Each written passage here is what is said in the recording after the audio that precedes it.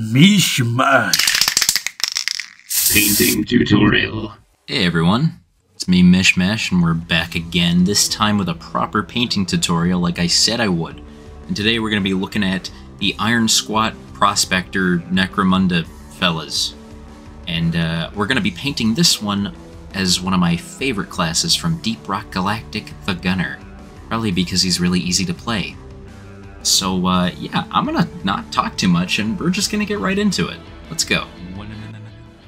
So we're going to start out with our mini all nice and zenithal primed, and we're going to base coat his armor with caliban green.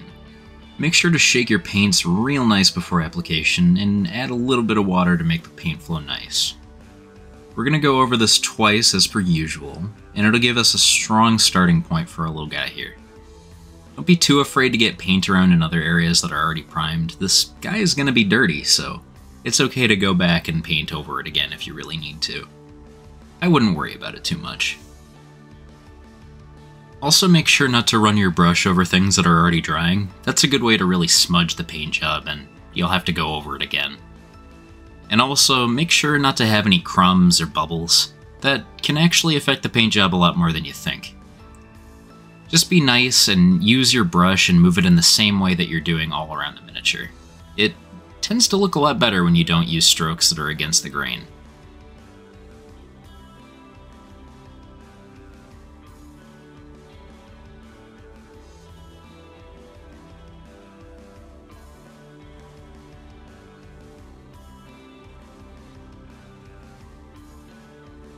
Alrighty, and now that we've gone over twice with caliban green, we now have a strong defined color across the armor.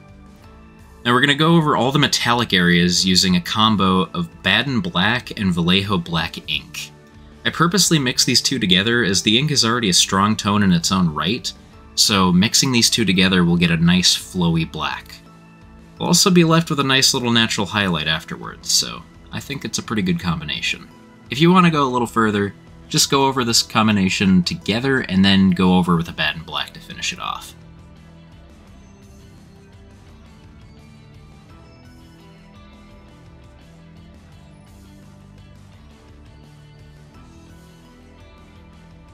Now I didn't capture it on camera, but make sure to add just a little bit of this combination to the gloves and cover the arms fully. This will provide a great undercoat for colors to come.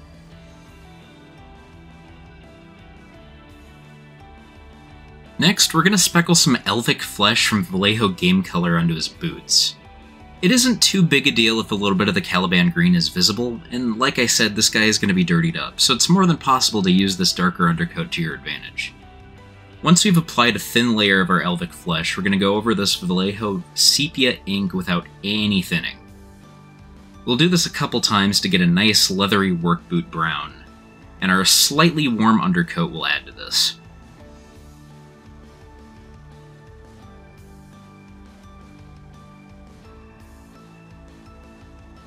Once that is done and dry, we're going to be applying my favorite contrast paint, Imperial Fist Yellow, all over the gun case, giving us a bold yellow which will contrast well with our dark green.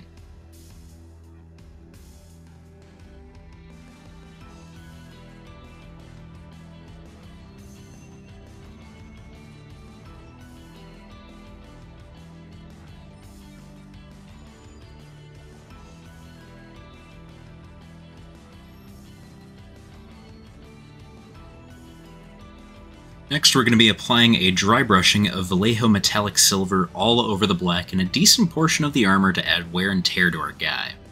We're going to be using my favorite dry brush. Click the link at the top to check out my video all about this brush if you're curious. And don't be afraid to be a little messy. I think this actually looks really cool, and there's nothing wrong with going back and cleaning up. Mind you, I am not going over the arms nor the gloves too much. We're going to want to keep those black from now. This is because we're going to be applying Vallejo Model Color Dark Gray over the gloves, the back of the helmet, and on the ridges of the arms. We're going to be nice and neat with this, and this color is excellent.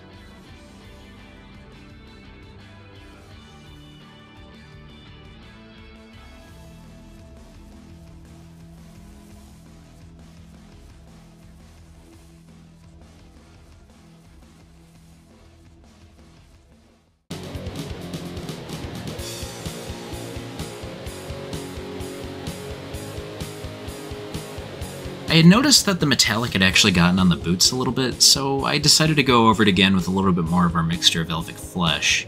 I added a little bit of ghost gray to it, and if I had to go back, I'd use none of that. The warmer color is now gone as a result, but it still looks good in my opinion. Once I was done repainting the boots, I applied ulthuan gray all over the upper ridge of his helmet.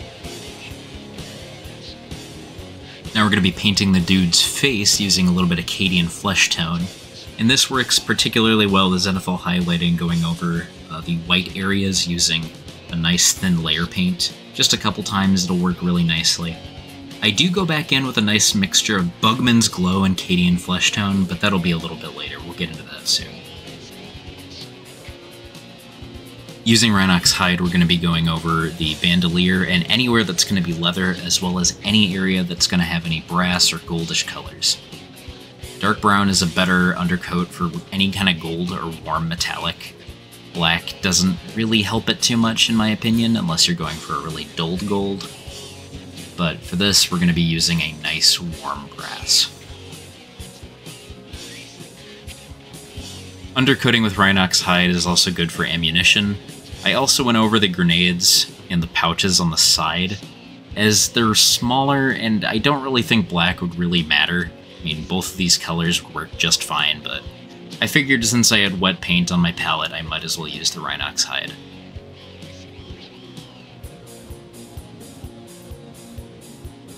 After applying the rinox hide, I just took the time to apply another thin layer of ulthuan gray to the helmet, applied another layer of cadian flesh tone to the face, and I just kind of cleaned up around the underhelmet using the dark gray, just to make sure that we don't have any speckling or there are any parts that we missed before.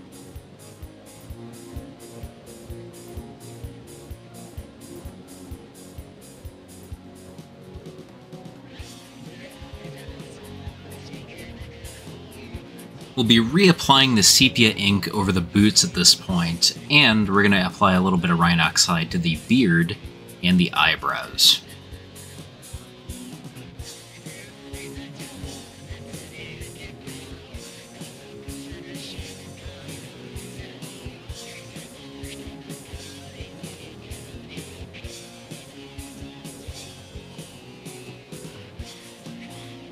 To get a nice start to his pants, we're going to be using zandrii dust and apply this all over, and the nice white and black undercoat will be perfect for adding just a little bit of gradient for this color. Zandrii dust I find to be kind of a crumbly color if left unattended for too long, so if you run into any crumbs, just be careful and make sure to speck them off if you can.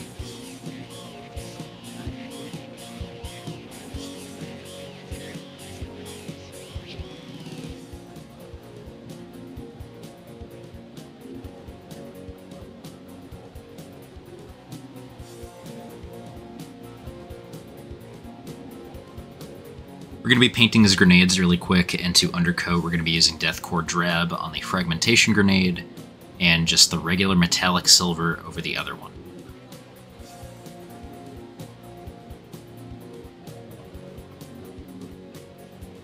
Using two thin coats, Spartan Bronze mixed with a little bit of metallic silver, we're going to base coat all of the warmer metallics. And this is going to be the big belt buckle, as well as little details scattered across the backpack and little bits and bobs on the belt.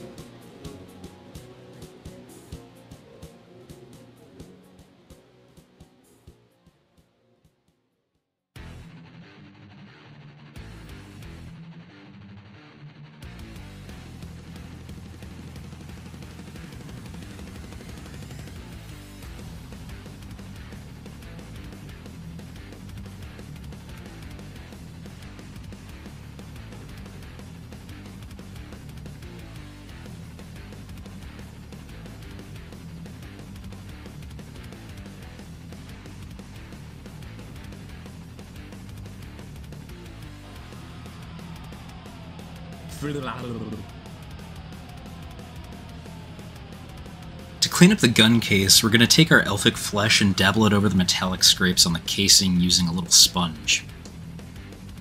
This gives us a nice splattery effect, and that will give us a more natural look to the gun casing.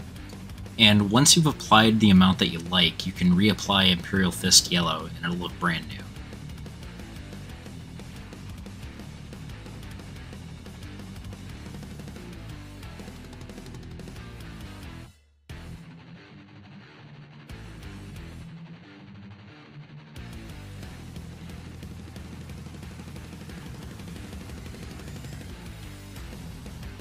I'm now applying a metallic mixture of our metallic color and Abaddon black, and we're going to be applying this around the boots, just to give a nice, like, space age steel look to it.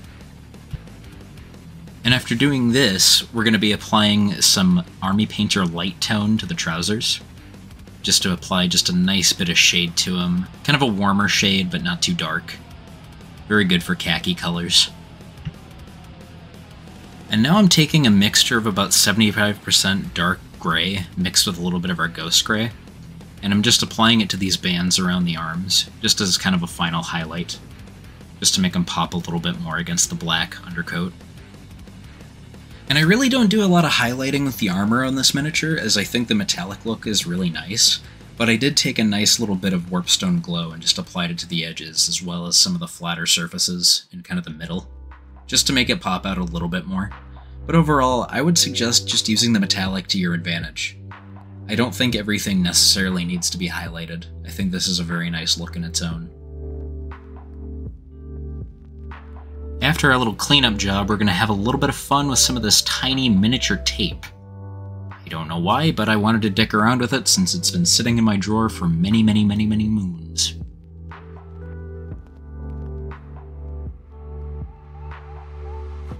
I was unable to get it on camera, but I did apply a little bit of Army Painter Flesh Wash mixed with about 25% Carroburg Crimson, and I applied it to the face just to give our dwarf a little bit more of a rosy look to his skin.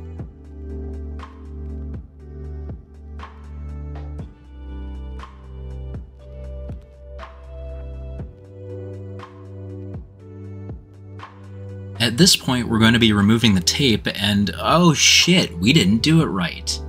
Oh no, I didn't mean to do this. Oh, this was just a big accident. Oh. But enough about that for a moment. First, we're going to highlight all of our metallics using our metallic silver once more after it's been shaded.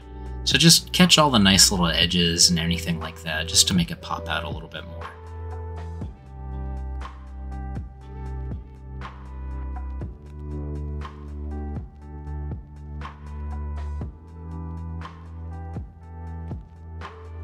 Now here is a bad example of how to fix this. As you can see, I applied these two thick lines of our elvic flesh as our undercoat. But the thing is, with these two thick lines, we're not going to have that gradient that we had before. And you're going to see it right now. I figured I'd show you my main way of painting in this kind of video. You see, when I fuck up, I always try to improvise. And sometimes it doesn't work. So I figured I'd show you kind of the wrong way of doing things as a way of letting myself be a guinea pig rather than you. Now this is what I should have done in the first place, just simply reapplying using the sponge. And even going over the red band a little bit is actually kind of a cool way to make just a realistic paint chipping effect.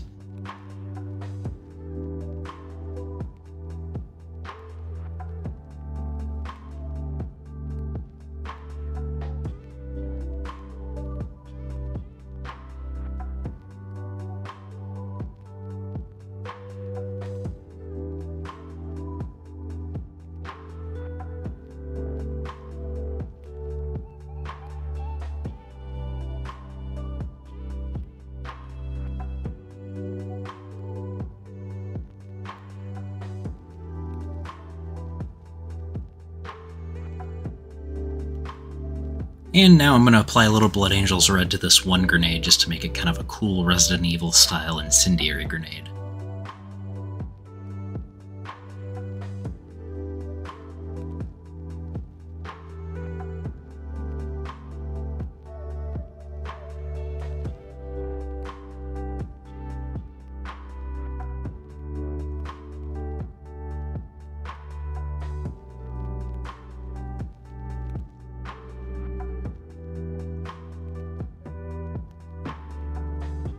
To really drive home our rosy flesh hue, I applied a drop of khorne red to cadian flesh tone and applied it over the bridge of the nose and his lip. And And after doing this, I highlighted his cheeks using an equal mix of kislev flesh and cadian flesh tone.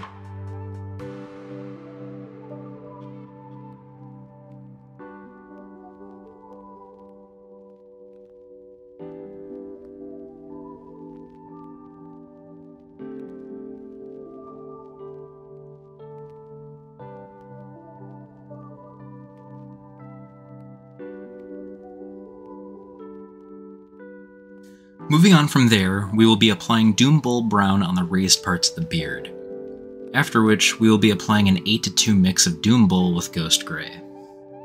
This will be specifically centered around the sharpest edges of the beard.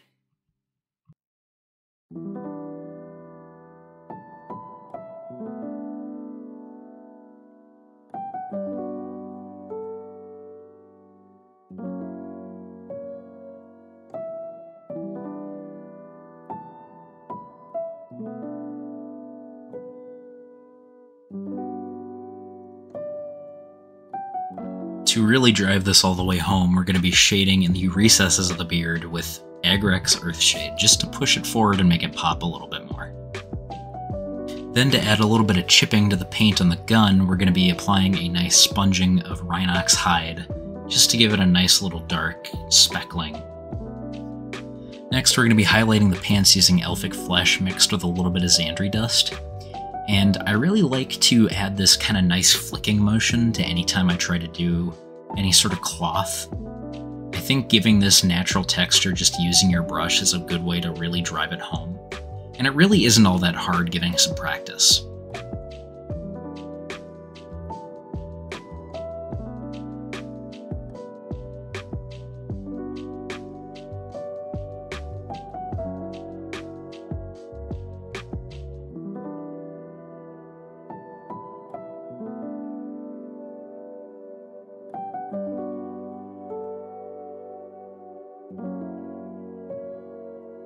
Continuing on, we're going to be using the rinox hide sponge method on the top of the helmet.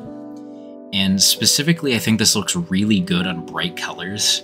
Just these dark chips really make it contrast well, and especially once we highlight it, it's going to look incredible with really not that much effort. And here we'll be highlighting these chips with ghost gray. Typically, I like to highlight the underside of the brown chips using our brightest color.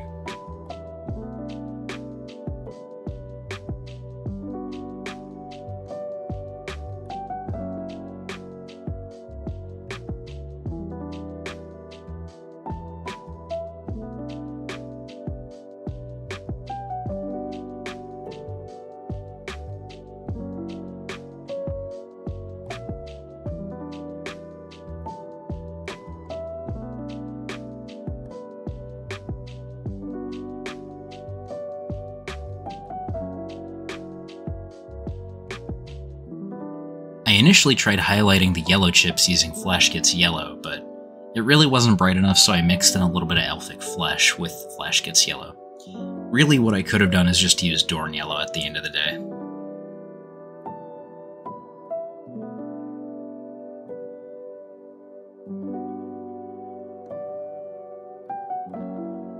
I really like the look of the dwarven armor, especially these little panels. So I decided to make the little dollop on his chest a big, shiny, candy-like red Buzz Lightyear-esque button.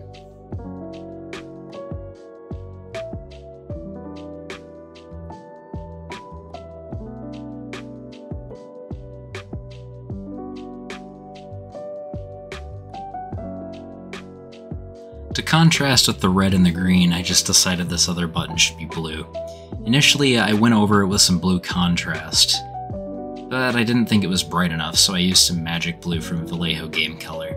I'm sorry you can't read it, I don't know what happened to the label on this one. I didn't do it. To kind of finish off the gun, I just decided to use some darker metallic mixed with a little bit of black ink. I thought maybe just adding just some slight shades to the side and some of the upper areas to make it look a little bit more metallic would make it pop out a little bit more. At this point, I finally just decided to use a little bit of ghost gray mixed with our dark gray on the gloves. And at this point, I gradually built up the ghost gray to the dark gray, just making it pop out a little bit more and have these kind of industrial colored gray gloves. Once we were done with that, I just kind of highlighted the top of the helmet, just to give it a little bit of texture. And once we're done with that, I don't think there's really much else to do with the gray.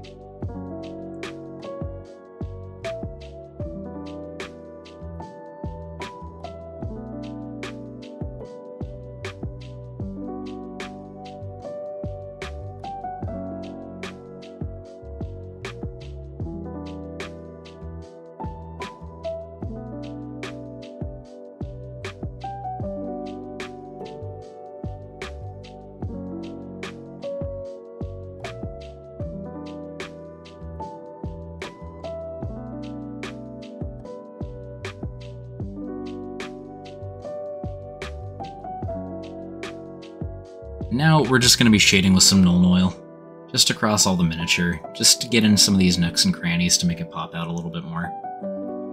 I'm being a little selective with this shading.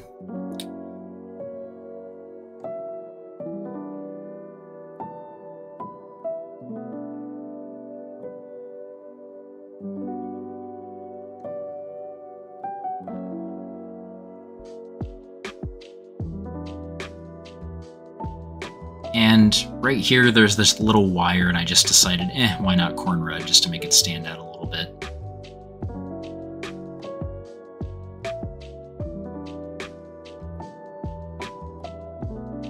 Now I'm going to give you a quick rundown on muzzle burn on any sort of firearm you might want to do for 40k, or miniature painting in general.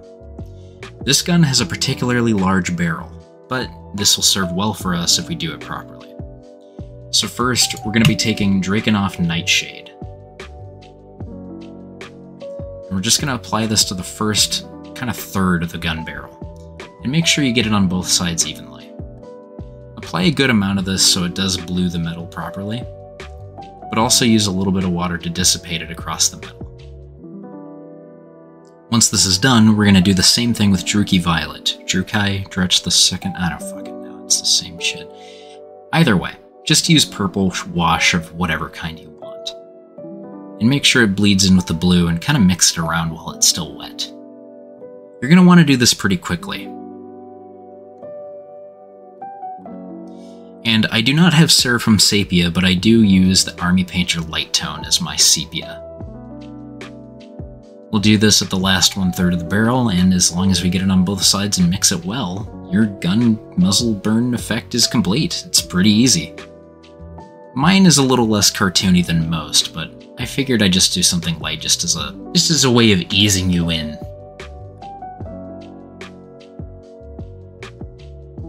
At this point, I took the liberty of adding some decals, and I didn't catch it on camera because I'm planning on doing a decal special later on.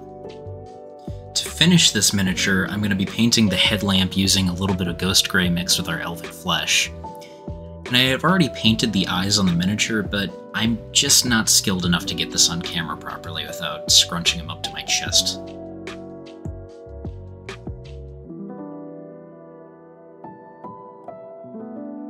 And just as kind of a fun little bright color exercise, I'm going to be using light green from Vallejo model color.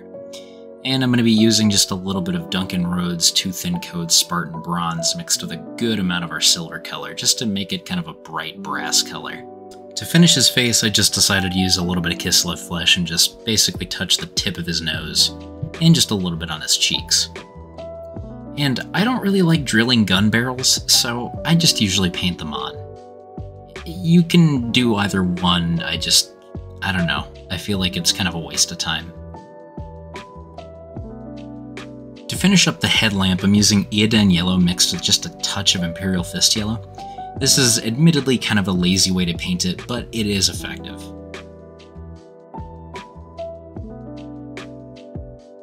Now we're going on to basing the miniature, and we're going to be applying earth texture acrylic using brown earth from Vallejo. I really, really like this stuff. Filming it I felt was a little redundant, but at the end of the day it is just an earth paint. And now we're going to be shading that paint using a little bit of light tone from Army Painter. Don't do too much. I think this is actually a really, really subtle shade, and that's why I went with it. And after it's dried, make sure to just dry brush with a little bit of any sort of skull white. And I added some tufts and these little pebbles to the base, and this is where things get really interesting and over the top with some cool basing effects. Using our classic method of Vallejo pigments, we're going to be using some weathering powder, specifically dark yellow ochre. And we're going to be dusting this all around the terrain as well as the little tufts and his legs. And just a little bit on the gun and his hands, just to make him look like he's really been dirtied up in this environment.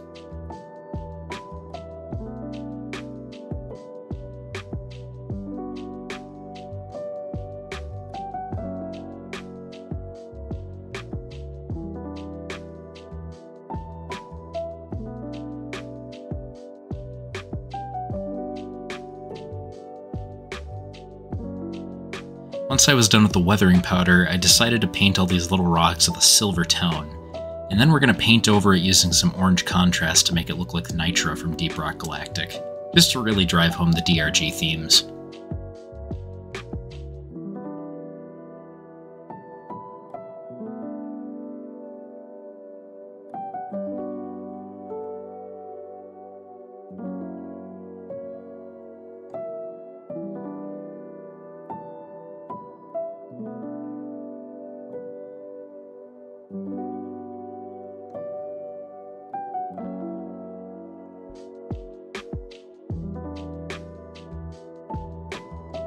And once we're done applying it, and once we've painted the rim of the base, this dwarf is done, and I think he looks like a bad motherfucker. Especially paired up with the other dwarves I've painted before, I think this could be a full-fledged kill team. These miniatures are just awesome, and I really have a lot of fun painting them.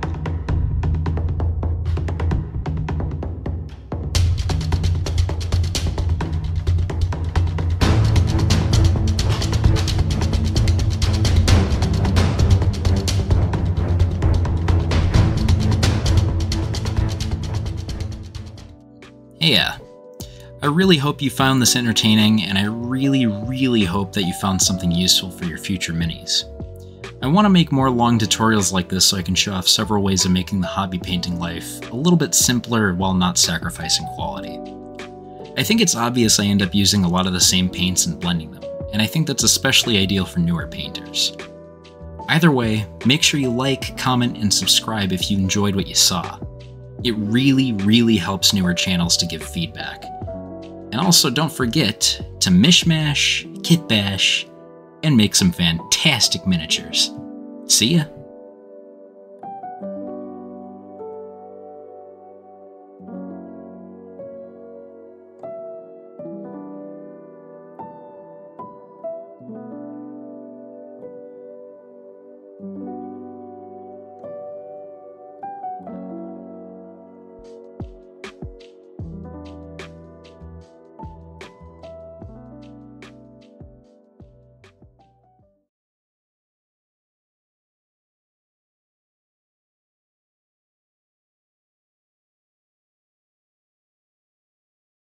That was actually a pretty good catchphrase, I'll give you that. Whoa, I was wondering where you went. Where the hell have you been? On the can, man. How? Don't worry about it.